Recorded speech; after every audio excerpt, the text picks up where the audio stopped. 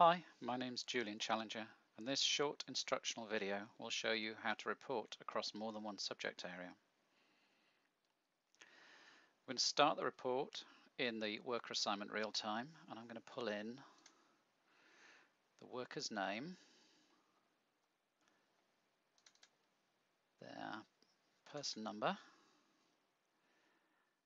and then I'm also going to pull in their job,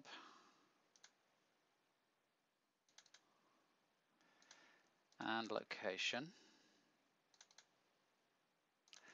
And finally, I'm going to pull in their head count. So, as always with OTBI reports, it's best to build them up one piece at a time. So the first thing we'll do is just check this runs okay. And yes, that looks fine.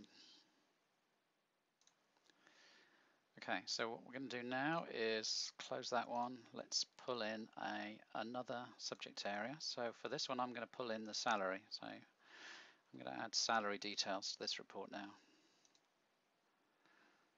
So the simplest thing I could do here is add in the salary.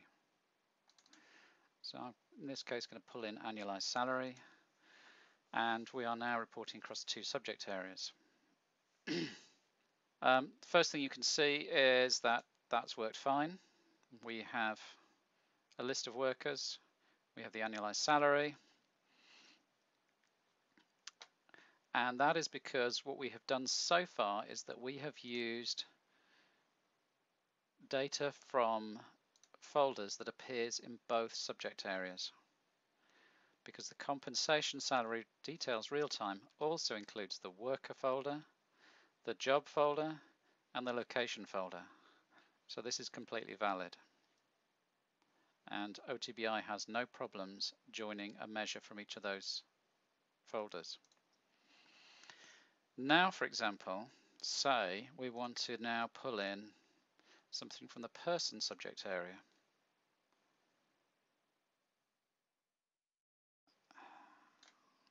So this one. So again, person has the worker dimension, but it does not, or the worker folder, but it does not have the job and location. So what's going to happen is that it's going to have a problem joining whatever I pull in from person into this query.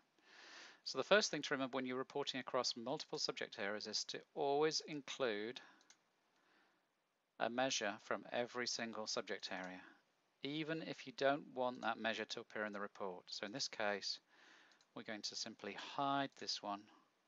We have to include it in the report for the cross-subject area, remember, but we don't want it to appear. But what we do want to do here is we want to report by ethnicity. So we're going to pull ethnicity in. Now ethnicity only appears in the person subject area. Job and location only appear in the other two. So before we can get this working, well, let's just try and see what happens if we run this now.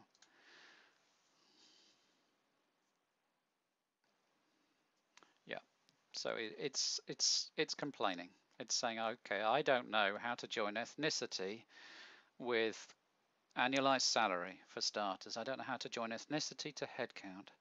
And I don't know how to join person number with job or location.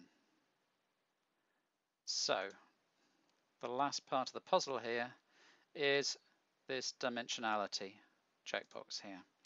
We can click that, and that allows us to report across subject areas using folders that don't necessarily appear in all subject areas.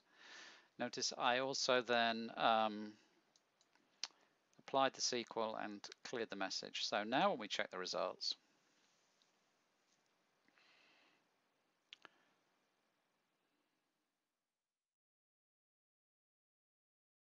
the report runs. So you can see here we do have salary, we have headcount, and we have ethnicity where it's available. So obviously from here we can produce a much more sophisticated report comparing ethnicity and salary via location and so on. But hopefully you get the idea. This report was pretty easy to create. The important thing to remember is always pull in a measure from every subject area, and if you're going to include folders that don't exist in every single subject area, excluding the measure folders, then you must check the enable dimensionality, this checkbox, and then apply the SQL. Anyway, I hope that's been useful to you, and thanks for listening.